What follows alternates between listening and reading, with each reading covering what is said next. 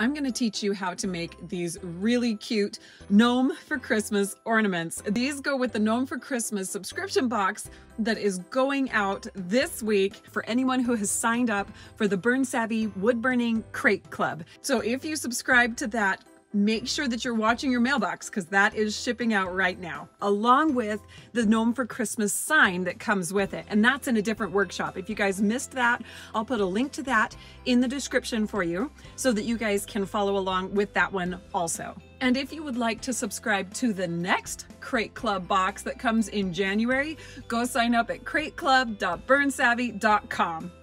Hey Pyro, I'm Jenny Lisenby, your Pyro professor from burnsavvy.com. Let's burn. First things first, we've got to sand the wood. Now, if you bought the kit, the accessories kit, you'll have one of these sanding blocks that you can use. I use these a lot, as you can tell. All right, so the next thing we're going to do is cut out the patterns. So I'm going to cut off the instructions and keep those to the side. You can cut it right along the line if you want. I'm going to cut it a little closer to the pattern. And we're cut these out in rectangular shapes. So that one's in a rectangle.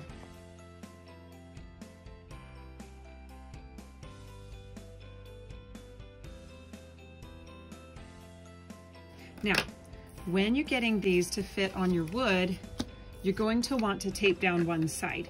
And what I like to do is tape down either the top side or the opposite side of my hand. So I'm right-handed, so I would tape down on the left side. If you're left-handed, tape down on the right side. And when you are gonna be taping it down, you need to make sure that you have a little bit of space to put that tape, okay?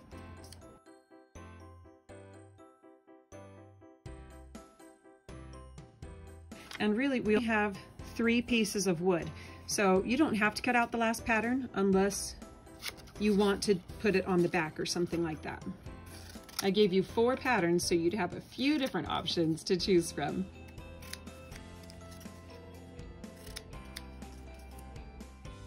And you line up your patterns with the hole at the top and around the circle.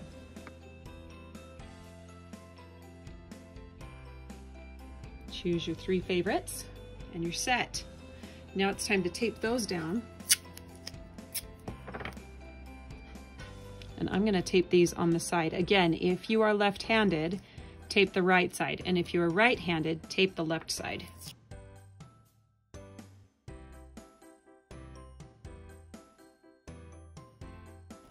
The next step is to use your carbon paper. Unfold it. You wanna have the gray side up and the shiny dark side down on the wood, in between the wood and the pattern.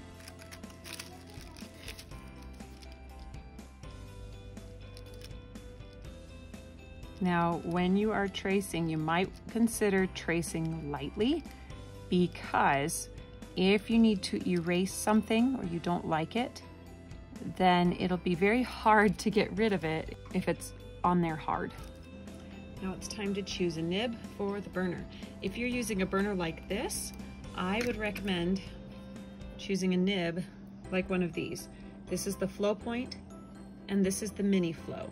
And these are the ones that I think are going to give you the cleanest lines and be the easiest to control. Now, if you're planning to use a burner more like this one, then I would recommend using one of these 2 nibs instead.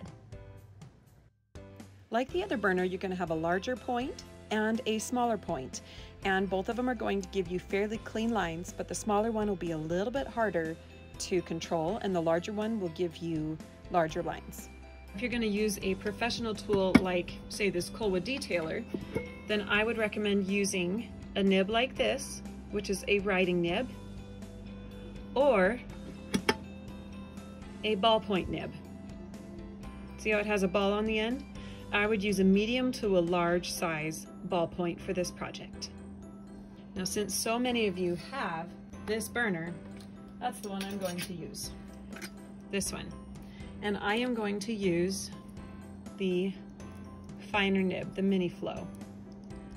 A little harder to control, but it gets you a really nice, clean, crisp line. I'm going to turn that up to medium-high level. Then give it about 3 to 5 minutes to totally heat up. Then it's time to test it on the scrap piece of wood. And just make sure that you're getting some pretty solid lines here.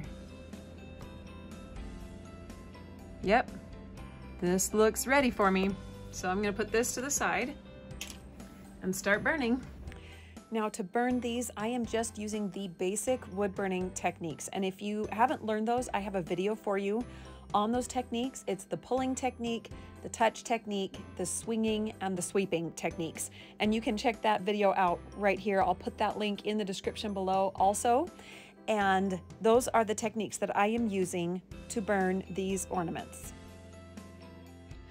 Another quick tip, I love to use a beanbag to prop up my hand.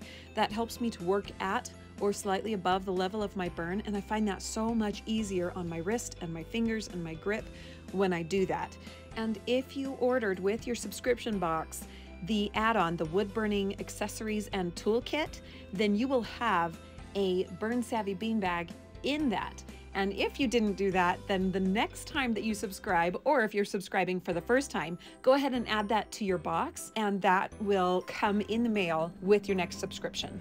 Now you can see here that I am tightening down the nib with a pair of pliers very gently down at the base of the nib, and that's because the nib was coming loose, and when you have a loose nib it does not stay hot because it can't really get a good connection to the burner. So if you find that you are no longer burning as hot as you were before, go ahead and tighten the very base of that nib.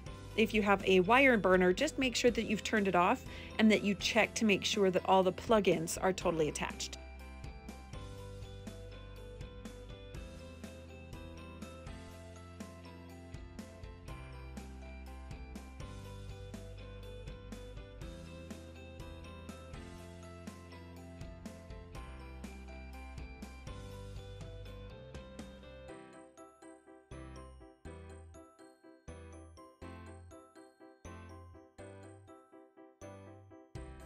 If you want to add something to the back, this is the time, before you add paint or before you add any sealants.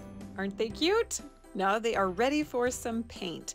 I'm starting with some red. In your box, you're going to have red, green, and blue options. Now, sometimes the paint will pool up in the burn. Like the burn kind of creates this little canal or a little well, and it holds that paint.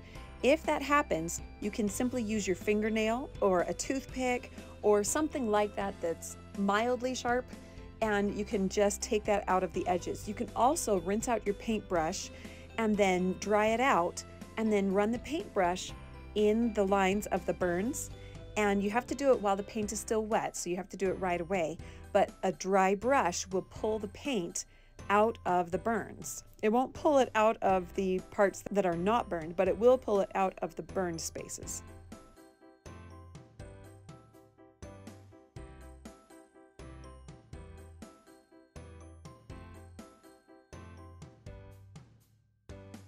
Once you are finished painting them, it is time to add a sealant. Now, it's always best to make sure that the paint is completely dry before you add your sealant. Then you want to lay down something to protect your space. I'm using a piece of cardboard here. And then you want to get your sealant. In your box, you should have gotten some sealant. So we're going to use that sealant to cover these. Now, it's important that you stir it up. I'm going to set that right up here. And this part's really easy. We're simply going to dip the paintbrush in the finish, and we're going to apply it to the wood. Now, I like to go in several different directions to make sure that the sealant is getting inside all the little pieces of grain. You want it to be a thin coat, and I'm also going to seal the sides, but I'm not going to do that yet. I'm going to wait till the end, because when you start to seal the sides, the bark tends to get stuck in the brush, just little bits and pieces. And I like the fronts to be super clean, so it's a lot easier if I just seal all three fronts first and then go back and add sealant to the sides. Now the benefit of adding sealant to the sides is that it keeps the bark from coming off of the wood. Now I want to point out that when I am putting the sealant on the sides, I'm kind of adding a semi-thick coat, and then what I'm going to do is I'm going to tap it into the bark. So anywhere where it pools up, I'm just going to tap, tap, tap. And what that does is it works the sealant into the bark and into all those little nooks and crannies, and then it also helps to remove the bubbles that build up there too. Probably the two biggest takeaways here are to make sure that you don't leave bubbles in the bark and that you don't leave any really large areas that look white. If it looks milky, still very, very white, then it's probably still too thick and you need to dab off a little bit more. The last thing to watch for is to make sure that when you are sealing the sides that you don't get too much sealant on the front again. If you do, you just need to do a quick swipe with the applicator brush to wipe that off. If you have bark in the brush, you want to swipe the brush on the cardboard first and then swipe it across the front. That way the bark doesn't stick to the front that you've already added sealant to. Now I know some of you will ask, do you have to seal the back side of the ornaments? You do not have to. It's not a requirement, of course, but it does help it to keep from cracking for longer, helps to protect the wood, protect the burn, protect the paint. So that is a good option if that's something you want to do. Now, once you've closed up your sealant, you gotta think about your brush. Here you have a decision. You can wash it out with soap and water, or you can do what I do and you can just wrap it up in a grocery bag that you have on hand. And what you want to do is make sure that you squeeze out all of the air when you're wrapping it up. That will make sure that it doesn't get crusty while you're waiting to add that next coat. So I'm going to let these dry for about 2 hours because we're using a polyacrylic, and the polyacrylic takes about 2 hours. Then we'll do a light sanding and a second coat. Now we want to give these a very light sanding using a 220 grit. You don't want to go very hard here because if you go too hard, you'll scratch up the paint.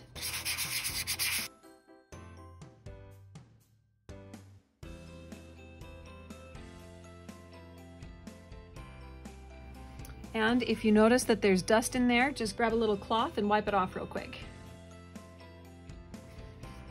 Okay, now we're going to add a sealant. This is our second coat of sealant. We're going to unwrap our paintbrush, stir the sealant, and give it a good coat. Remember, not too thick. You want this to dry pretty quickly. That's too thick, so I'm going to wipe some of that off, and then I'm going to use that around the edges.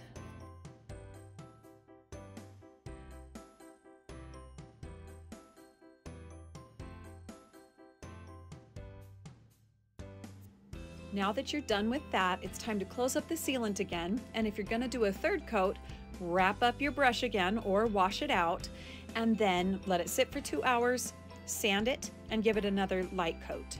Let that final coat dry for 24 hours, and then you're ready to add the hanging hardware.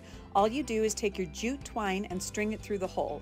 I like to twist it. It tends to help it stay together when I am putting it through.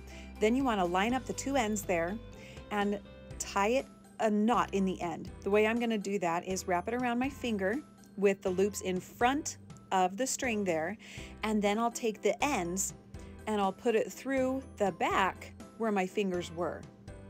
And then I'll give it a nice little pull real quick. And it's done. If the ends are not even, you can snip those real quick. Now sometimes the ends of the jute don't want to go through the hole, like this one. All I do is take a little piece of tape and I'll wrap it around the end. And then once I have it totally wrapped, I will snip it to give it a little bit of a sharp point, and that kind of acts as my needle to thread it through the hole.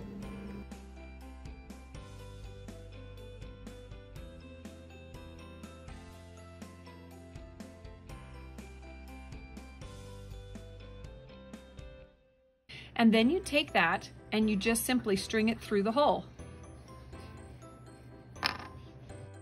Then once again, you want to line up the two ends, but instead of lining them up at the very, very ends, you want to line up one side, the untaped side, with the bottom of the tape on the other side, because you're going to snip that off here in just a minute.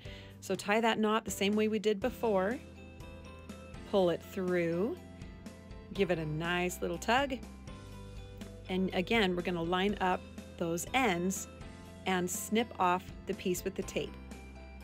Now both sides are completely even. And there you have a complete set of Gnome for Christmas ornaments. Aren't they so fun? And if you want to see the workshop that is the other project for this box, I will go ahead and link that right here for you. You can just click on that, or you can go down into the description and find it there. And if you want to see more of these workshops, make sure that you subscribe, because I'm going to be doing this at least every month for the subscription box. It's going to be so much fun. And if you want a box like this delivered to your doorstep with delightful wood burning projects every month, crateclub.burnsavvy.com is where it's at, and that's where you're going to get them. Go sign up there, and I will see you in the next video. Later, Pyro.